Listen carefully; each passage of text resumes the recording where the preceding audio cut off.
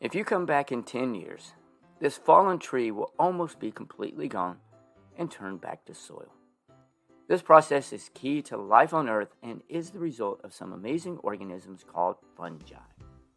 Welcome to MooMooMath and Science.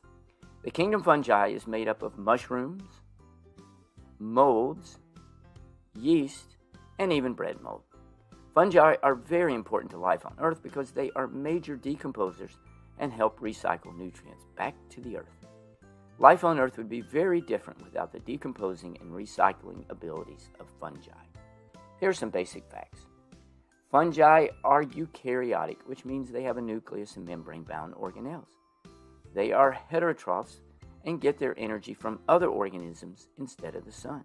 However, instead of eating their food, they absorb their nutrition by secreting powerful enzymes that break down living and non-living organisms. Most are multicellular, but some, like yeast, are unicellular. Fungi contain a cell wall made of chitin. Fungi contain hyphae, which are tubular filaments. These filaments create an interwoven mass called a mycelium. When you see a mushroom, you can be sure there are lots of mycelium underneath it in the soil. Fun fact, the largest organism on Earth is a mushroom. The hyphae of this mushroom, found in Washington State, covers 2.5 square miles. Now that's a big organism. Fungi may look like plants, but they are not plants, and they're different in several ways.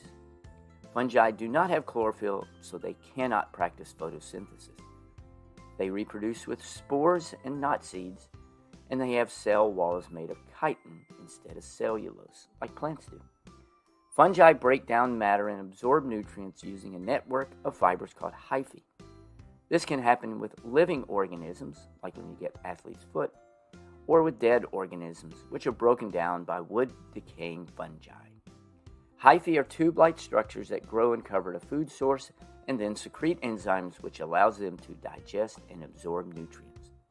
Many fungi, like mushrooms, have a visible fruit which is easily seen, and then, like I've said, hyphae underneath in a mass called a mycelium, and it's mostly hidden from view.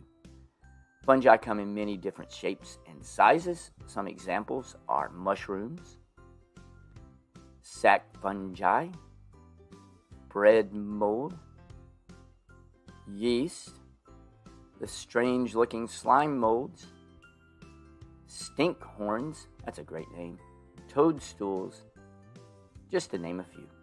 And finally, fun fact, fungi are the only organisms that can break down the tough material found in trees. Without fungi, all the trees that have died would still be around. Thanks for watching, and remember, kindness multiplies kindness. Be kind to someone today.